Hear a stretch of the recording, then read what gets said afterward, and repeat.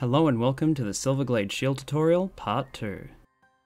In this tutorial we'll be going over how to latex a shield, start to finish. The first step is to prepare the surface you'll be painting on, first by dusting off the shield and then priming it with some kind of spray adhesive. The spray adhesive only needs to be used for the first layer because it will help the first layer of brush latex bind to the surface. We'll be using straight brush latex, putting a layer of pure brush latex onto the surface, both on the front face and onto the rear face, going over the sides of the shield with each coat. With this shield, we did 2 coats of pure latex on the front and 2 coats of pure latex on the back, and then we moved to doing the colored coats of latex. It's also important when latexing to make sure the coats are kept thin and even so no globules or droplets end up in the final product.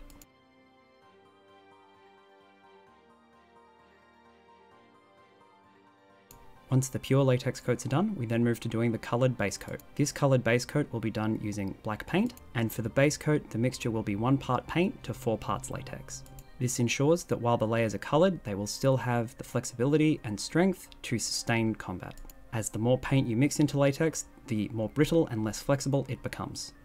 On this shield, we only needed to do 2 coats of the base coat on both the front and rear surface. But as latex dries transparently, you may need to do more or fewer coats depending on how opaque the base coat is. With the black paint we were using, we didn't have to do too many coats.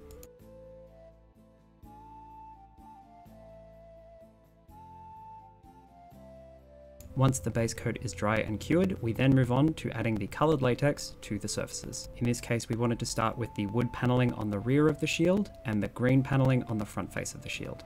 The wood paneling is achieved first by doing a brown base on all the wooden areas, followed by doing thinner and thinner layers of lighter brown colors onto the raised surfaces of the wood, which helps to bring out the sculpted details of the wood grain that we'd put into the shield during the building stage. Once the wood paneling was done, we then moved to the green surface on the front. The green surface on the front started with a dark forest green mixed with jets of latex, which we had to build up over several layers, due to the green not being a very intense pigment. And as you can see here, although the latex is white when it's wet, because it dries clear, you may often end up with the layers looking more translucent when dry, and so it's okay if you need to go over an area multiple times with one color. We then added lighter and lighter shading to the green to give the illusion of depth to the green paneling on the front face. Once the green on the front face was complete, we then moved to recoating all the areas that were going to be metal with black, because the metallic areas were painted with straight silver paint onto the black areas. The silver paint was lightly brushed on in a few layers to make sure that the black recesses of the metal areas were kept dark, and that the silver on the raised areas was clearer and more intense in color.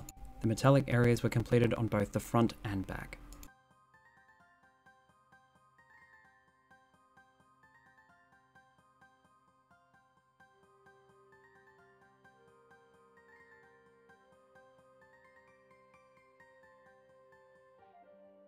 Once the metallic area is completed, we then moved on to the gems, which started with a thin coat of dark red across most of the gem, which we then graduated in smaller areas of thin coats of lighter reds, mixing in white as we went. With each subsequent coat being lighter and lighter, this eventually gave the gems the illusion of depth and having light reflect through them.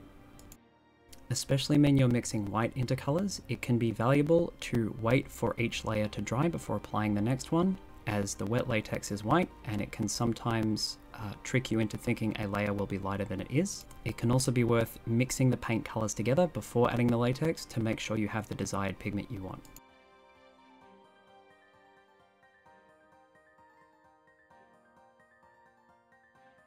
And once all those colors have cured, we have a fully painted shield. In this case, once the latex was cured, we also added the strap to the back half of the shield. Once that was done, we then covered the latex areas in a silicone lubricant. So thank you for watching, Silver Fam, and merry shield making!